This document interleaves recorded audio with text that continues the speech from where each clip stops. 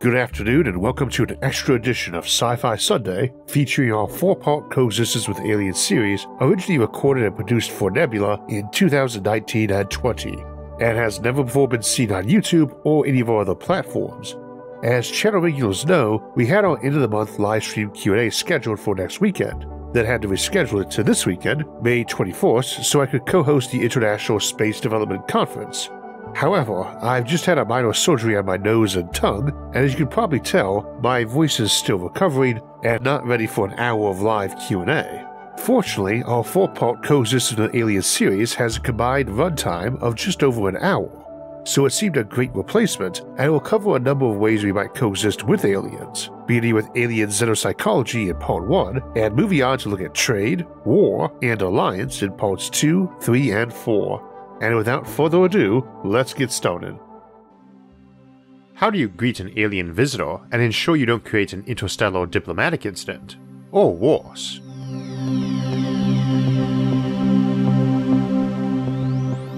The universe is an immense and ancient place, filled with billions of trillions of stars, many of which may have hosted life and have given rise to civilizations. If that's so, they seem a quiet bunch thus far. But presumably there would come a time when we could talk to them and interact with them and eventually, hopefully, come to coexist with them. Of course, coexistence is a vague term. It might mean ignoring each other or going to war. It might mean trade, friendship, or alliances, and we'll examine those aspects throughout this series. It's fun to contemplate meeting and getting to know alien civilizations, but from a realistic standpoint, the level of cooperation and friendship, and even romantic love, that we see in science fiction is probably not too realistic, and we'll be looking at why not, along with how such efforts at coexistence might go, from the physiological to the cosmological, and today, the psychological. It's easy to look at humanity's past and the meetings of our scattered tribes, and use them as an analogy, but fundamentally, all humans have a fairly shared psychology arising largely from near-identical physiology. Yet even there we see many differences arising from different traditions of each place and time, things which do not cross cultural boundaries. Unlike most animals, human behavior is far more learned, and this can give rise to major alterations in behavior and life focus. How much different is a mind evolved under an alien sun, one that might not even use the same core biology? Let's consider a hypothetical case. A species that was nearly the same as us in every way, except their biology tended to break down in a very short window of time. Everybody died at 72, plus or minus a year at most, barring accident or illness. Consider the huge impact that would tend to have on their view of death. They might break their whole lives into very precise periods, say 6 life phases of 12 years each, child till 12, young adult till 24, and so on. Get married in your 24th year, never marry anyone more than a year older or younger than you, since you'd be guaranteed to see one outlive the other. They might be ultra regimented about time and calendar, and obsessed about not wasting time or being late, just from that one minor thing. They might abhor any efforts at medicine to extend life beyond that, viewing it as cheating fate or stealing from future generations, all from that one minor difference with us. And it would be beyond peculiar for us to meet anyone that like us in mind or body. Think how different a civilization would be if their children reached physical maturity in just 2 or 3 years, more in keeping with other mammals of human size.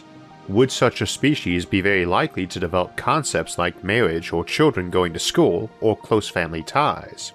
Something as minor as being monochromatic in vision, just seeing the world in black and white, or having much larger ears that could rotate like a cat's to detect sound directions better, could hugely impact their development of language or art or day-to-day life. On the other end of things, we don't know that DNA is the only way to do carbon-based life.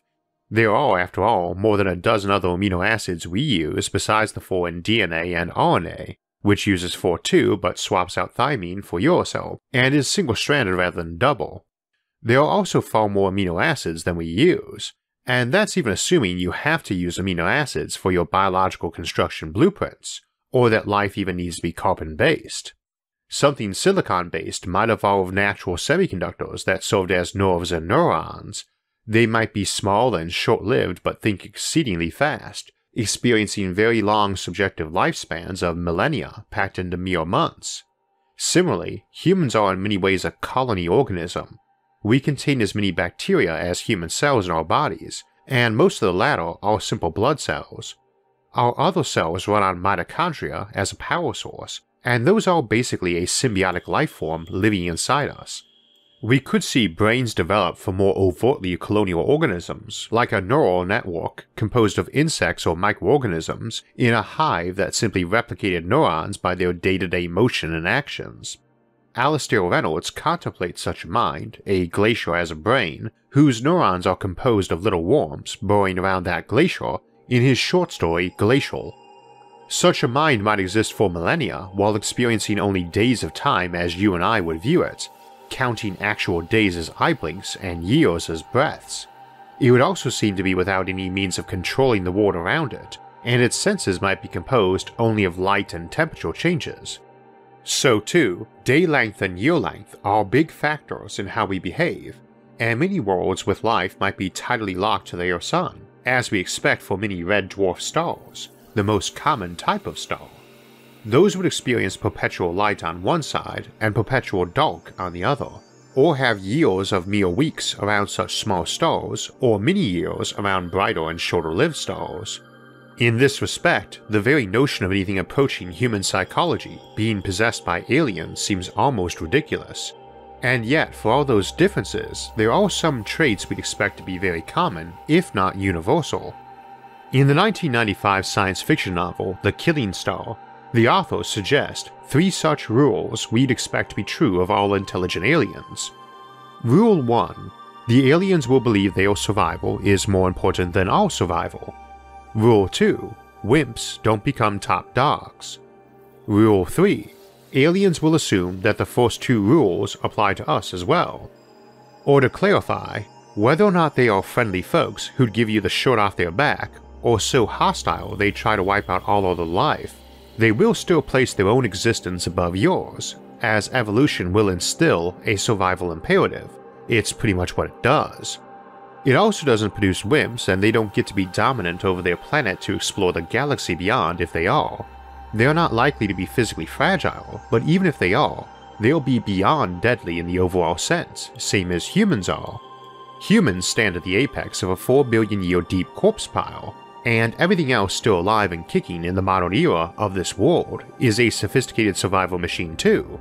So aliens we meet are likely to be the same as us in this regard, very good at surviving and in a way that lets them control their world, not just hide, flee, or defend from threats, but proactively deal with them. They will also assume everyone they meet out in the galaxy probably will be too. Exceptions to that ought to be rare at best. An example might be the glacial mind I mentioned, or some monocultural world where some single algae brain developed across the whole planet. Though even that is very dubious for becoming intelligent, let alone technological, as there's no predator-prey cycles driving improvements and adaptations to adaptations, no biological arms race, as it were, pushing you toward higher intelligence. Also, even if you have such intelligence, it doesn't necessarily result in technology or civilizations. Those 3 rules of the Killing Star can probably be added to with any technological civilization must possess and value curiosity, and civilizations can only arise where social behavior and cooperation are common. As we looked at in our Rare Intelligence and Rare Technology episodes, it wouldn't seem very plausible you could develop advanced technology without critters who were willing and able to work together a lot, and who could specialize in various tasks. A blacksmith can't eat coal or iron ore, and needs to be able to trust his neighbors to provide those to him, and give or trade him food and other things for his work, so he can focus on being a good blacksmith. What's more, this is likely to also require at least some acceptance of different worldviews. Our work shapes our thinking on life and our day-to-day approach to life. A farmer and blacksmith will inevitably have different outlooks in life, and need to be able to coexist in spite of those. You also can only create and innovate with not just a curious mind, but a certain tolerance of such curious folks, playing around with new and strange concepts. You can also develop civilizations with a capacity for long-range foresight and a willingness to sacrifice for the future, to invest effort into planting crops you won't eat for a year, or raise apprentices in your craft who won't be skilled for years. Which strongly implies any such civilization is going to have concepts like friendship, diplomacy, family, self-sacrifice, tolerance, curiosity, a value for knowledge, and a notion of risk-taking and long-term planning, or close analogies there too. If you encounter an alien ship, you can assume they don't want to be blown up, that they will be curious about you, that they will be willing to take at least some small risk to satisfy their curiosity, and so on. They'll be ready to defend themselves and quite good at it, but they'll also have an idea that not everyone thinks quite like them, and a basic willingness to tolerate that. Even if it might be much less tolerant than we are, there should be at least some basic potential for conversation. There may be exceptions. We can almost always contrive some scenario that would result in a species lacking these traits, but they are likely to be the exception, not the norm. And again, you don't want to assume this manifests itself in a very human way. Their concept of tolerance might be so narrow, the worst and most oppressive orthodoxies of human history might call them narrow-minded. They might be curious but ultra-cautious compared to us, so that every new technology or cultural change gets proofed and pondered by committees over centuries, or they might be so anarchic that they barely hold together as a cohesive civilization, or are aggressive but just aren't very violent by nature to their own. Humans have a reputation among humans as being rather cruel compared to animals, though I'm never clear why.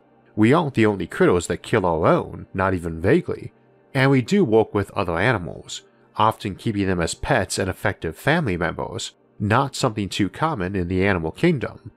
That might be a rarity among aliens too, though it might not be. Our capacity for doing that, keeping cats and dogs around for vermin control, and others as livestock or work animals, was a big factor in how our civilization was shaped, and maybe even in allowing a civilization to emerge.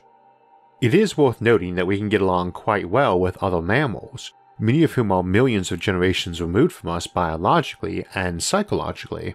An alien is even further removed from us biologically, less our kin than a tree is or the Ebola virus, so that may be an even bigger gap to cover in coexistence with them, but they also might be much closer to us psychologically than a cat or dog too, just from those shared traits probably necessary to become a technological civilization.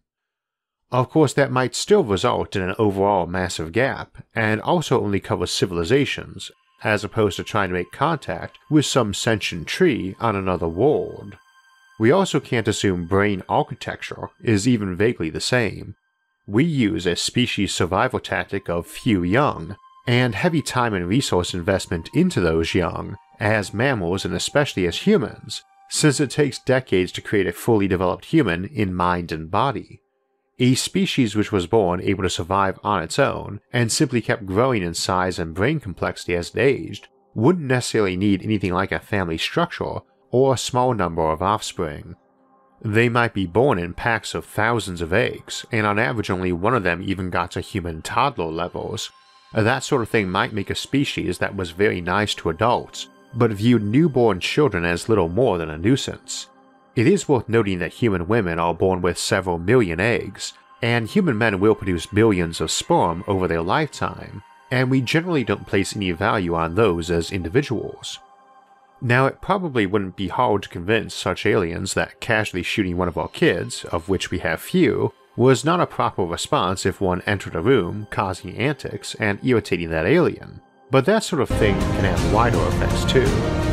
They might regard small colonies growing on border walls as fair game and not even get why we objected when they burned one to the ground and started colonizing it themselves, and be outraged when we even sent them a note complaining about it, all while being very polite and sincerely friendly to us in every other way, freely sharing technology and offering favorable trade. It's hard to even consider what some other biologies might produce. You might get creatures who had distributed brains around their skin, and communicated by licking, gnawing, or consuming each other's brain matter, and ate your ambassador, then sent you an angry note about how unfriendly and uncommunicative he was. or who were more of a hive mind, maybe even a cross-species one, and just didn't get why you were offended they killed some of your explorers, or absorbed one of your colonies into their collective. We get something like that in Orson Scott Card's classic Ender's Game novel and the sequels. There we get offered various levels of otherness or alien based off Norse terms, through Lanning or Otherlander, who would be basically human but of a neighboring place, the easiest one to communicate with. Then we have the Framling, the stranger who we recognize as human but of another world, or perhaps time, like speaking to someone from, say, an ancient hunter-gatherer tribe. Then the first true alien, the Raman, someone we consider human but of a different species, arguably the way most aliens in science fiction are portrayed to us, and would probably include anything we'd regard as a technological civilization. Then the Varels, the true alien, which includes all the animals for with whom no conversation is possible. They live, but we cannot guess what purpose or causes make them act. They might be intelligent, they might be self-aware, but we cannot know it, or do not know it yet. That intelligent glacier example from earlier might be such a case. Card also offers us the Jur, a marauding and unreasoning threat, which might be something like a self-replicating probe that simply tears everything in its path apart for no clear reason. As we continue the series and try to look at major methods of coexistence, from trade to war, we'll try to contemplate how we might deal with examples of each for now. For the moment though, the big thing to keep in mind is that while aliens might overlap with us in many respects, like being reasonable and curious, so that communication and shared goals may often be possible, they will be different. Each such species will need a totally different approach, and often many different ones for the same species, as they splinter and diverge among the stars. Fundamentally, an alien mind is exactly that. Alien.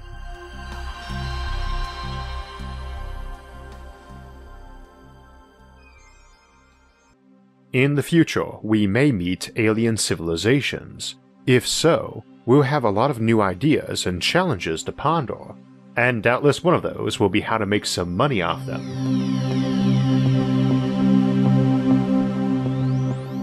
In our previous episode in the series, Coexistence with Aliens, Xenopsychology, we looked at some of the difficulties we might have establishing a basic understanding of what motivates an alien civilization, and of what we might expect to have in common with them too. We noted there that they generally have the same basic biological impulses as us and the other sophisticated life forms on Earth, such as a desire to survive individually or as a species, and that they'd have developed some skill at doing so. We also noted that they'd probably be curious by nature and social critters like us, since those might be prerequisites for developing a technological civilization, but that's less certain and also pretty broad. For them, social skills and friendship and family might be anything from some insect-like hive mind to some loose agreement not to murder each other at certain times and places designated for mating, trade, and storytelling, but to otherwise go ahead and fall on each other at the slightest sign of weakness or opportunity like normal. It doesn't really have to be sane or pleasant by our standards, it just has to produce a plausible scenario in which a species could be intelligent and not go extinct while developing advanced technology. They presumably need things from each other though, and that implies that beyond a basic curiosity and social capacity, they have some concept for trade and exchange, which of course is our focus for today. First, we need to ask what we might actually trade or exchange with them, and second, if their notion of exchanging things is going to be even vaguely compatible with our concept of trade, or for that matter, if our current concepts of trade and economics will apply to us in the future either. It's a popular notion, probably best known from Star Trek, that in the future we might not have money, though I tend to be rather skeptical about that, and we discussed why in our post-scarcity series. However, same as we generally don't pay for air or sunlight, or buy water or dirt the same way we do most widgets, some things might be so abundant in the future they just really aren't for sale except in atypical cases. There is some precedent for that. Most of us on the older side remember when local phone calls were free and long distance calls were quite expensive, and people had to call collect if they didn't have quarters for the payphone, or were borrowing someone's phone because their car broke down and they needed to knock on someone's door and beg to make a call. Needless to say, those days are gone. You just don't pay for phone calls the same way. So there might be many things like that in the future, effectively as free as sunlight. Amusingly, sunlight might become something you have to buy or rent if we shift over to a solar economy, especially a true solar economy, a Dyson sphere or Dyson swarm, a collection of solar panels or space habitats that fully englobes a star, offering 1 billion times the energy and potential living area that Earth has. We often assume this is the ultimate fate of any star system colonized by us or another intelligent species, and indeed, one of the reasons I'm often skeptical about us encountering any alien civilizations is that nobody seems to be building these Dyson swarms everywhere, as we tend to expect, and that expectation is what we call the Dyson dilemma of the Fermi paradox. Such structures take a lot of raw material to build too, especially if you want big artificial living habitats rather than thin solar panels, and acquiring that raw material might be a big source of trade in the future, potentially even between solar systems. Even if humanity continues to operate using money, that doesn't mean an alien species would. A hive mind doesn't need money to operate any more than you or I do when dealing only with ourselves. My hand rarely demands payment from my brain for services rendered, nor does my brain send out bills for consultation fees or analysis to my nose, eyes, or ears. All of my parts just do their jobs according to their ability and take resources according to their needs. So too, a hive mind or similarly networked intelligence might not have any notion for trade. In Orson Scott Card's classic Ender's Game, the buggers innocently did terrible things to humans because they didn't comprehend non-hive minds, and hence didn't understand how their actions, such as tearing living people to pieces, would be understood. So it's unlikely the hive would easily understand the concept of others, let alone the possibility of exchanging resources with others. But it will have a notion of supply and exchange, as it knows its components need various things, likely often not the same things, and it probably knows what investment is too. A hive mind that does farming still knows it needs to save some seeds to plant next year, and if it wants to grow trees for lumber or giant alien mushrooms, it needs to invest effort into it and harvest it at the optimal time. That's another thing we'd expect would probably be universal to intelligent aliens, a concept of patience and investment or sacrifice for the future, delayed gratification, to reap a bigger reward later. They'll also need some concept of risk management, because they'll have crops burned or blown down or diseased or so on. But still, fertilizing its crops and feeding its food stock animals might be a hive mind's nearest concept to trade, and that might not be a basis for forming mutually satisfactory trade relations. If it's not a hive mind, they're likely to have some greater notion of give and take to form a sounder basis of trade. It's also rather debatable if you could ever have a singular, linked hive mind over a single planet, let alone interstellar distances, without some means of fast and light travel or communication, which would imply that other than maybe a few scattered worlds or systems where such a hive mind species might have developed, everybody moving and shaking around the galaxy ought to have a notion of trade. Of course, that might be rather coercive or sporadic too.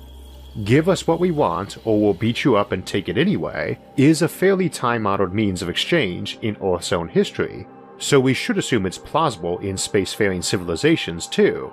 And of course this series isn't just interested in spacefaring civilizations, just aliens in general, so we might want to be trading with some planet-bound hive mind or world of thugs, especially since trade is pretty ambiguous. For such a thug empire, give us what we want or else is still trade, even if we'd normally call that tribute or taxation. If we open communication with such a species and send them offers of trade, we might assume the long delay was them trying to figure out our language when it was really just them being confused and afraid of some trap, wondering why we just sent them an inventory of stuff for them to take.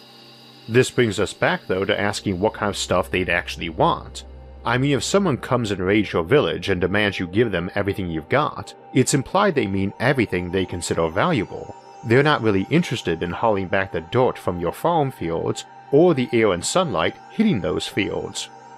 Space travel is not cheap, especially interstellar travel, and what would be economical to move between stars would vary a lot on not just what you value, but what you can economically transport home. By default, your best interstellar trade commodity is likely to be information, as that can be sent at light speed fairly cheaply even over galactic distances. But what sort of information? When we discuss interstellar trade between human colonies, we can take for granted that transmissions would include everything from valuable science and device schematics, to letters from old friends and family, to arts and entertainment. Aliens might have some interest in our art, but they might not. And even if they do, it is likely to be mostly for novelty value.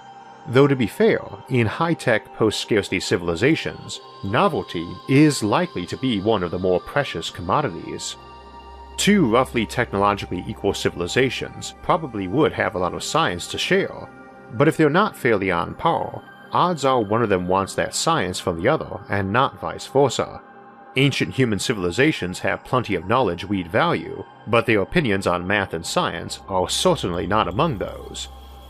A lot of technology wouldn't be very interesting either, in terms of day-to-day devices.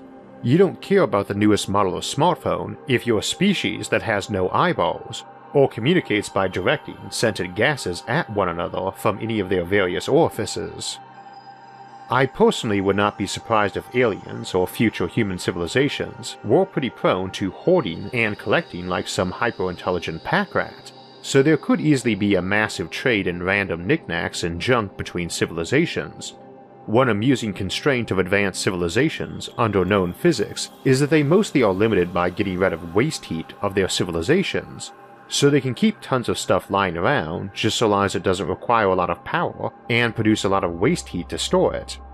Planets might slowly turn into mini layers of dimly lit catacombs stuffed full of millions of years worth of collected antiquities because they don't need to destroy them and are kind of attached to them, but they might be fine with trading them, they just don't like throwing them in the garbage.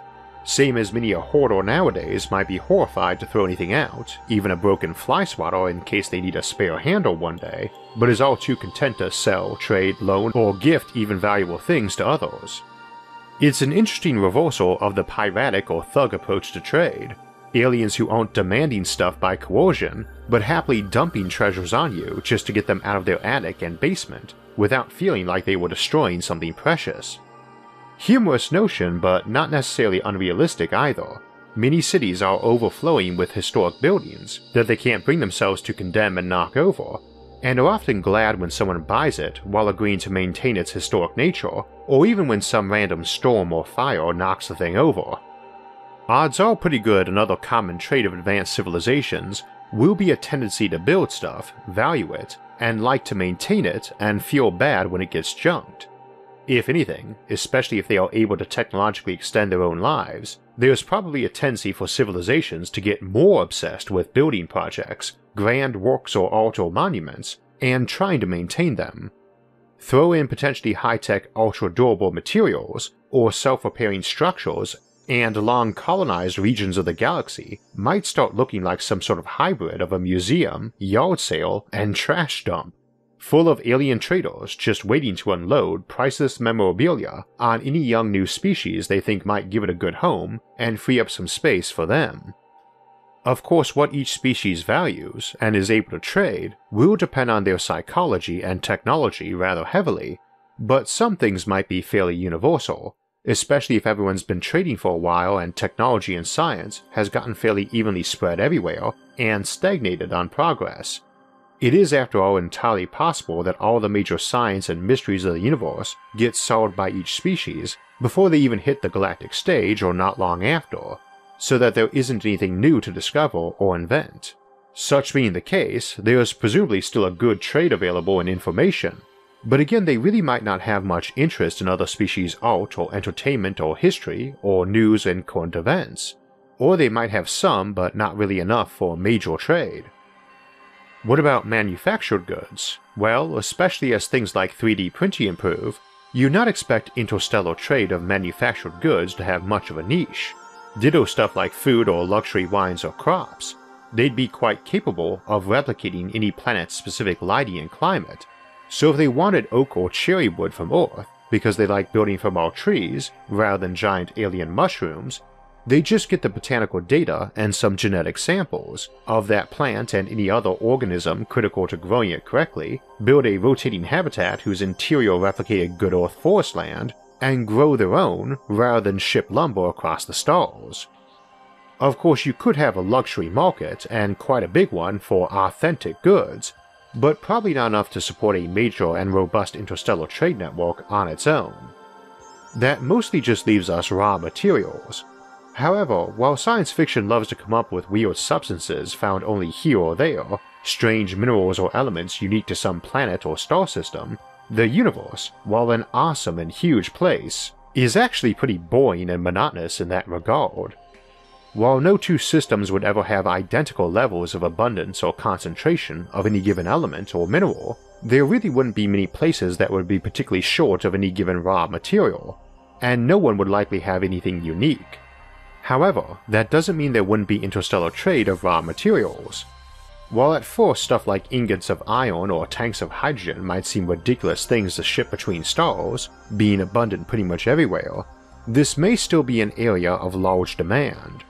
For an empire, into very big projects, or growing their civilization around their homeworld or hub systems, there's no such thing as enough. And even static civilizations might be interested in just storing raw materials for the long haul, as you can never recycle with perfect efficiency, and they might be contemplating trying to stockpile enough to last for trillions of years, or even longer, as we discussed in our Civilizations at the End of Time series. It's impossible to guess what might be wanted in trade between civilizations, and it would doubtless change from civilization to civilization, and even inside each civilization as they changed with time and had new interests or needs, but it does seem like there would probably be a desire and understanding of trade and exchange for most civilizations. So if we ever do run into any alien civilizations, we might be able to establish trade, giving them what they want and getting what we want in return. Though of course, they might figure it's easier and cheaper to take it by force, and so might we. So we'll contemplate the notion of going to war with aliens in our next episode.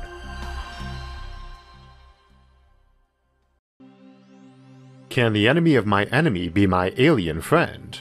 What if my enemy is human?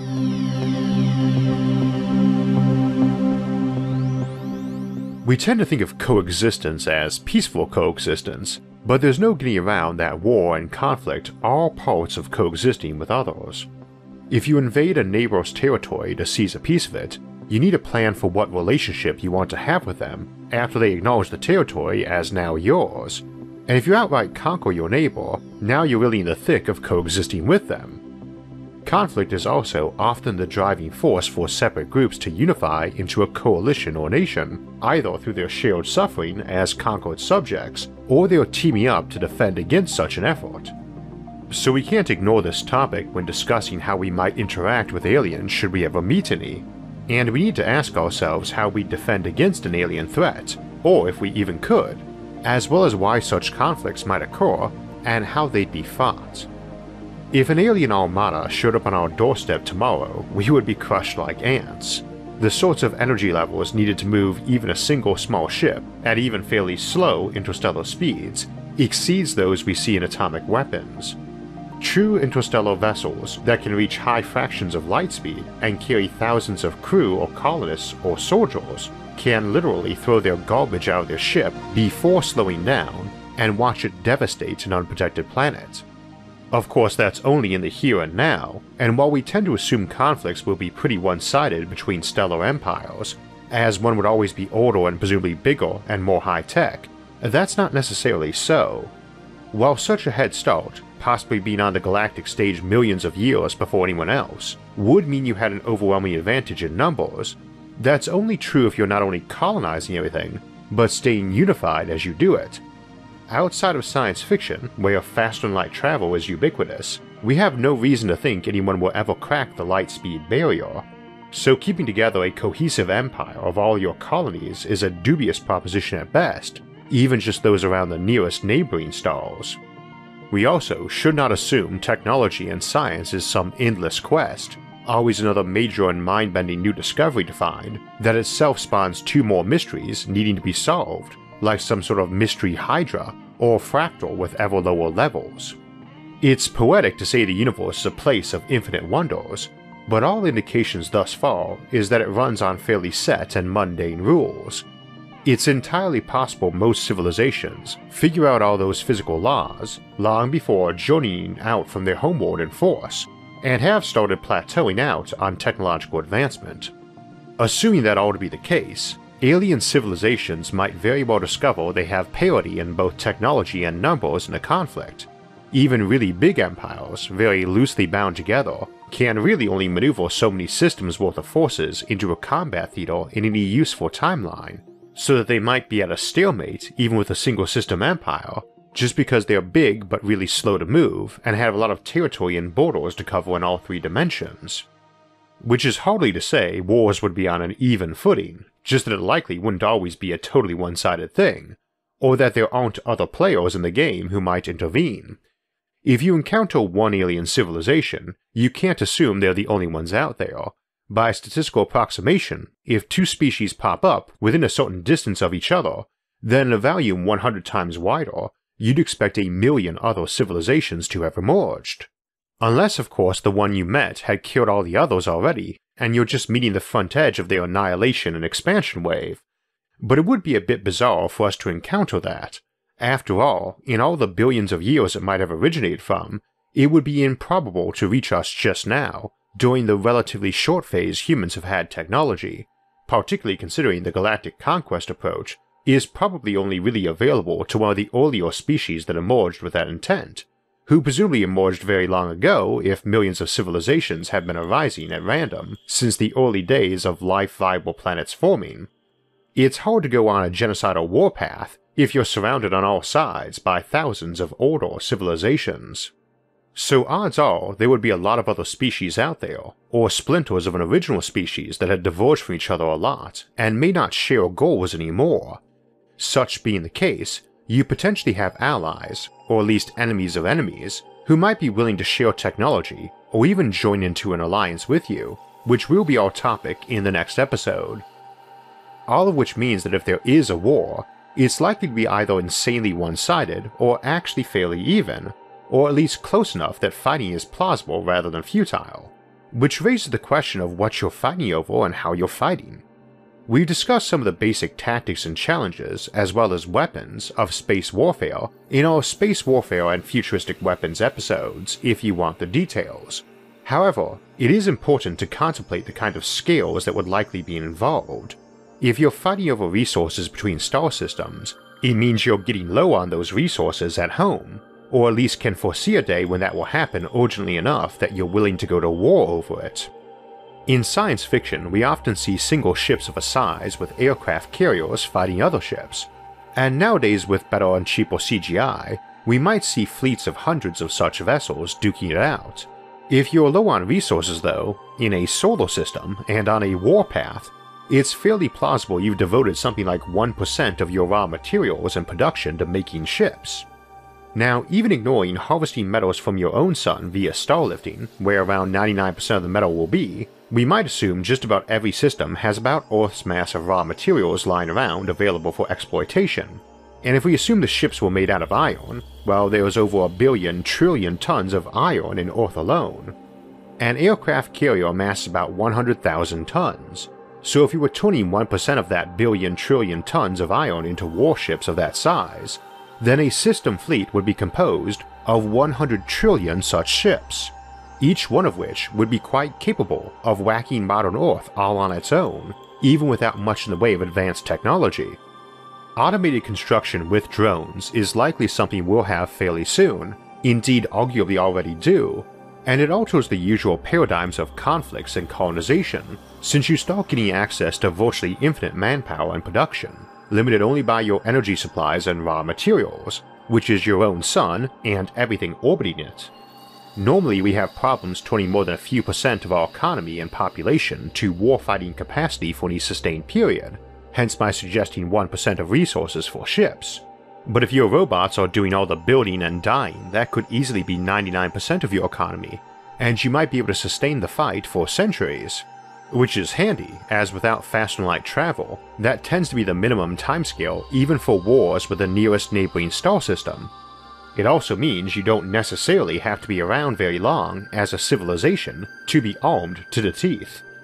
Humans can double their numbers very quickly if we need to, and if we just did that at full speed every generation, say for a century, then in 32 generations or 800 years, we'd already have numbers enough to fill up a Dyson swarm, being a fully Kardashev 2 civilization of tens of billions of people, and Earth's worth of people for every person alive on Earth now. Amusingly, all while our first colony ships were barely reaching those stars nearest us in our tiny little sphere of the galaxy. But machines can presumably replicate far faster, and a civilization like ours, if we manage to get even fairly simple self-replicating machines, and I'd be shocked if we finished the century out without them, could scale up far faster. Indeed, your limitation is mostly heat, as your little machines would generate a lot of it while gorging on moons and planets to build themselves and other things. And you can only do that so fast without producing such high temperatures that you'd melt your robots. Regardless, it means some new player on the galactic stage is probably already able to throw billions of warships into a conflict before they've colonized even one other star. Now you might think you don't need all those ships, since you could just send a single tiny one with some self-replicators to the fringe of an enemy system and build your armada there and then, but beyond stealth being very problematic in space, it rather ignores that the target system presumably has this exact same ability, and you're on their turf, where they already have a pretty big armada, control of all the resources, and probably have listening devices and outposts all over. Though you might get some bizarre conflicts between self-replicating machines more akin to viruses and immune systems, or computer viruses and cybersecurity systems. There's also another paradigm shift massive automation offers. For the most part, wars have become a bit less common, and full-scale conflicts even more so, because our weapons are way more destructive and our civilization way more complicated.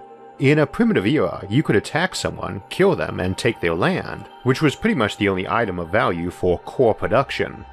In more modern eras, wars aren't super profitable because most of the goodies are constructs, like factories and manufactured goods and digital media and skyscrapers and so on, all of which are much more fragile than a million acres of farm and forest land. Alternatively, you also have advanced weapons like nukes or plagues, able to decimate such things as forests and farmlands, while utterly obliterating those things we especially value now, delicate manufactured items, and the trained workforce able to produce them.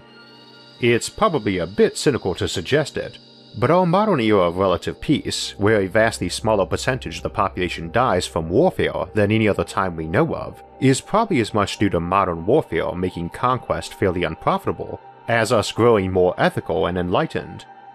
We do tend to assume future civilizations would be more peaceful too, for both of those reasons. They've gotten wiser, and they developed way nastier weapons. However, again, if you've got automated construction, and most of your fighting is done by semi-intelligent machines, you might instead see an uptick in warfare. You don't really care if an engagement left half your fleet smashed to molten wreckage, just so long as you won, because your robots will start grabbing that wreckage and the enemy's wreckage and rebuilding from it. Though such a repair cycle will always see a lot of loss, stuff too scattered or vaporized to easily recover and reuse, so you're not likely to be entirely blasé about it either. On the other hand, I chose the term semi-intelligent machines with some care, as while smarter is better for a battle drone, in general it opens up the door to things like machine rebellions, or internal rebellions when people start asking how ethical it is to be using sentient artificial intelligences to do all of your dying for you. Though one shouldn't assume most of the elements would be that smart, you might have some equivalent of a carrier or command and control ship that was the only thing in the conflict, with real brains, either artificial or crewed by regular people, though that's a pretty blurry distinction as we've often discussed on the show. Such folks might also have copies of their minds stored elsewhere, as backups, and be less worried about dying.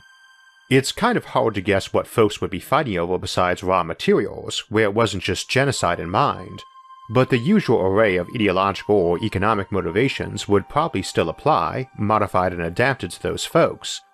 Weapons-wise, you've got all sorts of nasty options like relativistic kill missiles or Nycro-Dyson beams on top of all sorts of smart weapons, self-replicators, digital viruses, and so on. It also means you probably want all those billions or trillions of ships per system, as you want to be spread out throughout that system, even well into deep space, to minimize your chance of being wiped out in one shot, and also to have all your engagements way out at the edge of the system. If you've got a trillion ships or space fortresses scattered around your Oort cloud, say a mere light month out from your sun, then each would still be a few million kilometers apart from each other, rather larger than the Earth-Moon volume, which is a lot of space to patrol and watch, and they'd be spread out to more like interplanetary distances if you were expanding that bubble to just be the midway point between neighboring stars, the de facto border between systems. This though is our last note for the day, borders. Space is mostly empty, and while you likely would have outposts and colonies tucked into every mountain-sized icy rock floating around your Oort cloud, as we discussed in colonizing the Oort cloud, your core system is still going to be the tiny little volume composed of everything within maybe a light day of your star, itself millions of times bigger than the habitable zone of most systems, and what science fiction usually treats as the inhabited region of space. Yet for all that it's bigger, a light day of volume is around a billionth the volume of space a system might claim, if just using the midway point between stars as the borders. You want to be scattered out there in that bigger volume with your defenses to ensure the conflict stays away from the core bubble near the star, but this might be treated as something like international waters, especially as stars move relative to each other quite a lot. Such being the case, you might not really see much advantage in trying to go for an interstellar empire that was a roughly spherical blob, for all that it might let you concentrate your forces on your edge better and cut down on lag time, because your individual systems are each roughly the equivalent of house-sized objects, separated from their neighbors by many kilometers, where the actual habitable zone containing your star and Earth-like planets would be in some tiny closet. Of course, this all changes if you do have FTL, and varies a lot by what type of FTL you have, like some wormhole network or more classic warp drives or so on, which might result in empires that were spread all around inside each other, and effective neighbors on the other side of the galaxy from one another. You also probably have most of your actual conflicts not with aliens, but your own folks and inside your own system, as odds are most species will have a long history of warfare with each other, and no special grudge with alien empires. Indeed, you might see alliances between alien factions even inside internal conflicts, like Earth at war with Ganymede around Jupiter, with aliens or mercenaries from some alien realm far away. But we'll save that for next time. When it comes to why we might go to war with aliens besides outright murder or territorial and resource acquisition though, the options are almost limitless, crazy as it sounds. But keeping in mind some of the crazier things we've gone to war over, you might have species going around attacking other civilizations for punishment for perceived mass murder of future individuals because they thought they were being inefficient with their resources, or because they saw a supernova and took it as a fulfilled prophecy demanding they purge the galaxy of every creature with iron in their bloodstream rather than good and healthy copper, like the hated iron demons of their local mythology. As we've noted before, when it comes to aliens, it would all depend on their psychology and traditions, which will vary from each civilization to civilization, and which will inevitably be alien.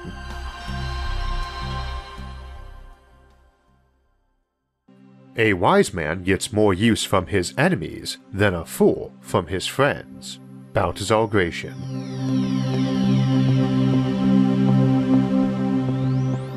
We know very little of aliens, including whether or not they even exist, and yet it is a topic of constant speculation in both science and science fiction in modern times. We have little to draw on but our experiences in history, which do not seem to include those from other worlds. And yet making friendship and alliances with the alien is not exactly a new concept for us either. If history is any judge, an ally is far easier to acquire than a friend, and they are not the same thing, much as a rival is not necessarily an enemy, and indeed it might be impossible to be friends with some aliens who may not have a true analogy for it in their culture. We focus on alliance today because it means someone you have a shared goal or goals you work together to achieve. That should be a fairly universal concept to any thinking creature who has interdependence with other thinking creatures, probably a prerequisite for technology and civilization, whereas friendship might not be. It's not simply our history that informs us on this matter, the countless times people have traveled to distant lands and met strange people with alien ways. Rather, each of us is, in many respects, an island unto ourselves, and everyone we meet is strange and different to us. Much of the rise of civilization has been about us learning to better know one another, and from that hopefully be able to work together and form not just alliances of mutual benefit, but true and enduring friendships. However, there's a lot of personal skill and shared culture that helps us do this with humans, and it's far harder to do that if you don't have those. And of course you would not with any alien. Such creatures would not even share the same basic human neurology with you, or the shared biology you have with a cat or dog. And yet we get on quite well with our pets, who share little in common with the human mind beyond the basic architecture of a mammalian brain and hormones, though the latter dominate our behavior a great deal, and while an alien would likely have some equivalent, it would be incredibly unlikely these were the same, unless evolution is far more convergent than would seem plausible. But on the basic motivations end, as we've mentioned in prior episodes, some things we would expect to converge, at least for high-tech civilizations. A motivation for curiosity, personal survival, survival of one's species or kin or allies, a desire to socialize, these we might expect to be quite common. Whatever their other motivations, ultimately that urge for survival will take center stage. Indeed, the other motivations probably will tie back into it. A species in a very safe and prosperous and stable society might be, or at least seem to be, fairly unworried about survival as primary motive for diplomacy to distant worlds, but it will be there in the background. Indeed, while their curiosity might be their most obvious reason for talking to us, their curiosity will also likely have been sharpened by it being such a vital advantage in their culture that their culture evolved to encourage it as a life focus. Now we have to ask, how do we help their survival or threaten it? When contemplating alien civilizations, there is a tendency to assume there's a lot of kinship there that would make them closer to each other than they could ever be to us and vice versa, even ignoring that most sci-fi authors tend to write up aliens of galaxy-spanning ancient empires as more behaviorally and culturally narrow in their entirety than your typical modern human nation is, let alone our planet. It's not too realistic to assume there is any sort of cultural unity in some ancient, sprawling galactic civilization, just because their ancestors, genetically or by artifice, happen to derive from the same tribe of clever monkeys on some single planet, or clever squids or lizards or whichever. And clever matters, because first it means you can diverge even faster than nature allows, with all that augmentation and alteration and on many worlds different from your home world. But second, because species of this sort should generally tend to shift to more abstract and conceptual approaches to life over the biological and instinctive. When abstract concepts and philosophy are dominating your worldview, you might find you have way more in common with those who share that worldview than those who shared your world of origin, especially if you've all mutated and changed down the millions of years of galactic colonization. Indeed, there may be extraterrestrial and post-biological pressures for evolutionary convergence of intelligent minds or societies. If you share a perspective that science matters most, or art is the highest purpose, or that commodity trading is the best competition, or so on, then you might have more in common with people who share that interest and share nothing like your own DNA or cultural history. What's more, while we probably shouldn't assume alien civilizations and our own will all inevitably converge to some shared, reasoned, and totally worked out grand unified theory of ethics or ideology, there probably are only a fairly limited number of those, and you'd expect most to arise in some flavor or another in many civilizations. Take utilitarianism, for instance, the greatest good for the greatest number, and that action should be taken based on what produces the most positive outcome. This is not exactly a worldview you'd be shocked to see emerge from any civilization. The same should be true for its nominal opposition philosophy, deontology, the idea that you do your duty because it's right, regardless of the consequences or outcomes. It would not be surprising if folks subscribing to either belief felt they had more in common with aliens who share that view than their own who share the other view. These moral philosophies and the many others may take on a lot of flavors and be more or less attractive to a given species, but odds are they get developed or at least contemplated as often as science or math. You wouldn't expect most civilizations to not recognize those philosophies, even if they might regard one as utterly disgusting. Now, of course, the greatest good for the greatest number requires knowing what is good and who is among that number, and that might vary massively, not including another civilization among those numbers needing goodness, but critically that divergence among colonies as they travel out to the stars should have made them have to think about what qualifies as a person quite a lot, and odds are they either get very inclusive or very exclusive, so that many beyond their genetic relatives count, or many who aren't their relatives don't count, but probably no unification. Again, outside alliances may be less popular, but probably not outright off the table, and often might be preferable too. Now, why ally? Survival, of course, but that can mean a lot of things. Alliances against an aggressor works in a war, alliance to set out rules for mutual expansion and resource use, sure. These are common enough ideas, but maybe oversimplified a bit. What is survival to some groups of people who might barely know or care what world they came from originally? What is survival to some nigh immortal creature who has lived millions of years? Strictly theoretically speaking, there should be no bar to an individual consciousness continuing indefinitely, or a specific civilization doing so, but lightspeed is not your friend for either, and as we noted last episode, while war may be common in the future, galaxy-spanning war really isn't a viable approach. You just can't maintain a cohesive civilization, let alone an individual identity, over galactic distances. Nor does the universe end at the galaxy's edge.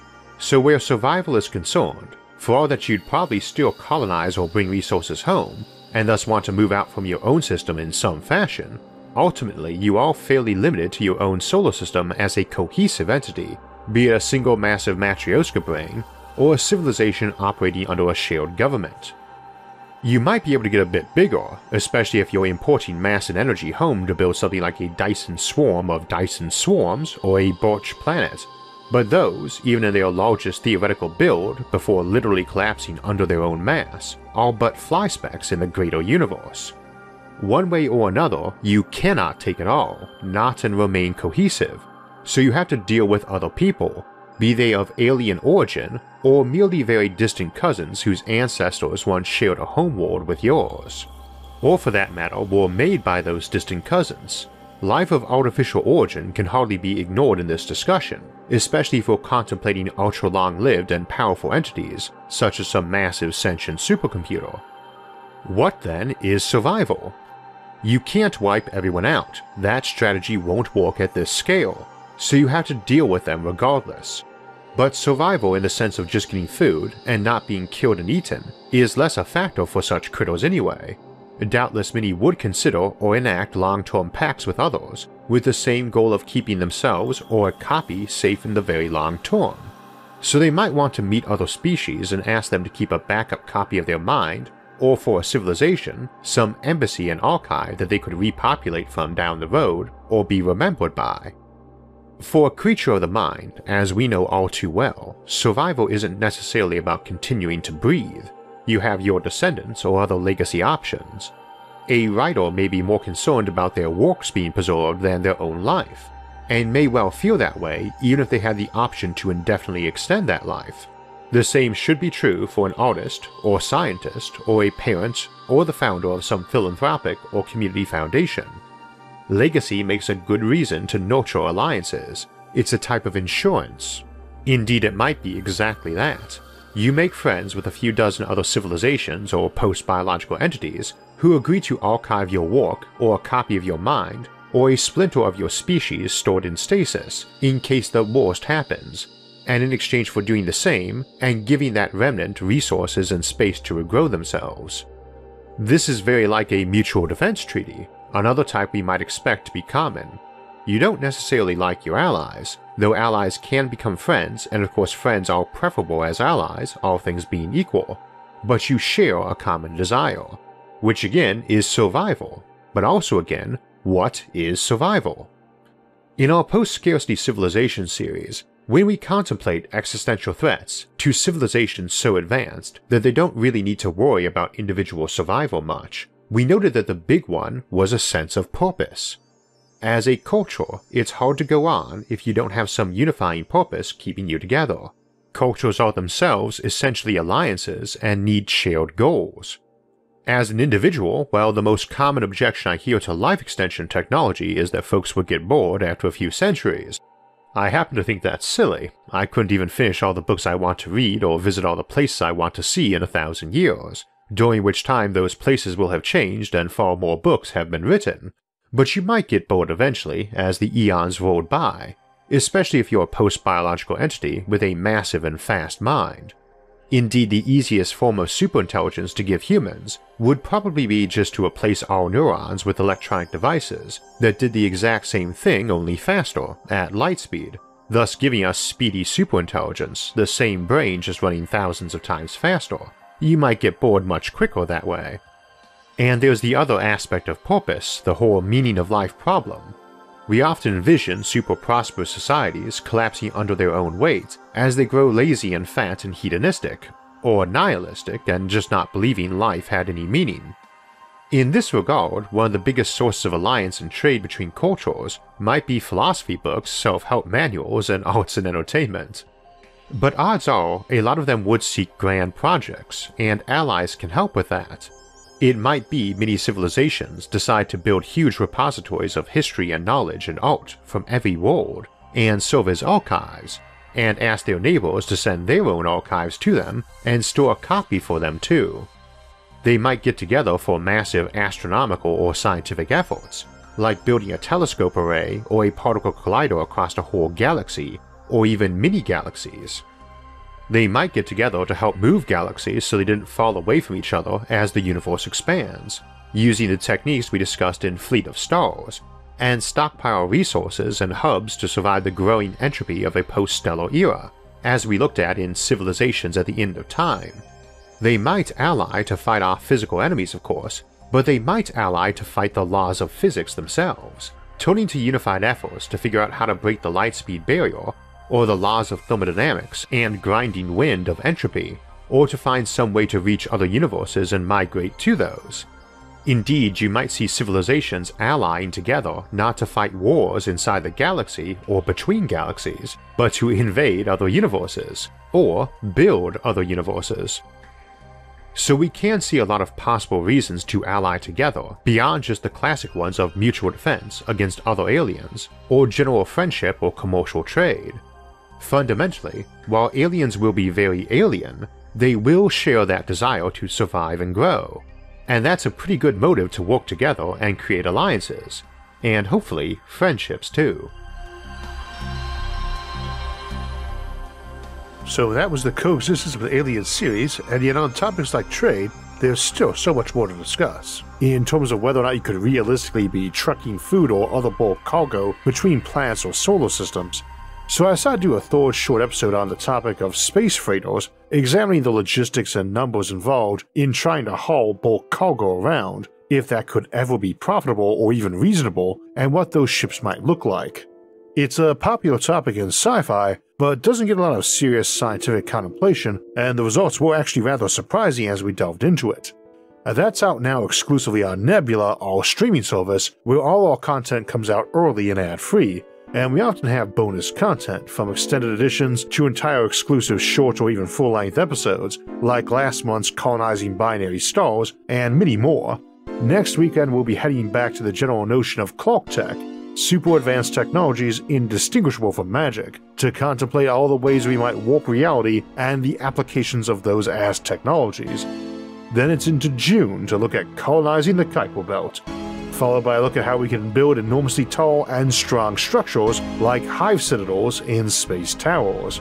Then it will be time for our Sci-Fi Sunday episode and a return to the Alien Civilization series for a look at higher dimensional aliens. If you'd like to get alerts when those and other episodes come out, make sure to hit the like, subscribe, and notification buttons. You can also help support the show on Patreon, and if you want to donate and help in other ways, you can see those options by visiting our website, isaacarthur.net. You can also catch all of SFIA's episodes early and ad-free on our streaming service Nebula, along with hours of bonus content at go.nebula.tv/IsaacArthur. As always, thanks for watching and have a great week.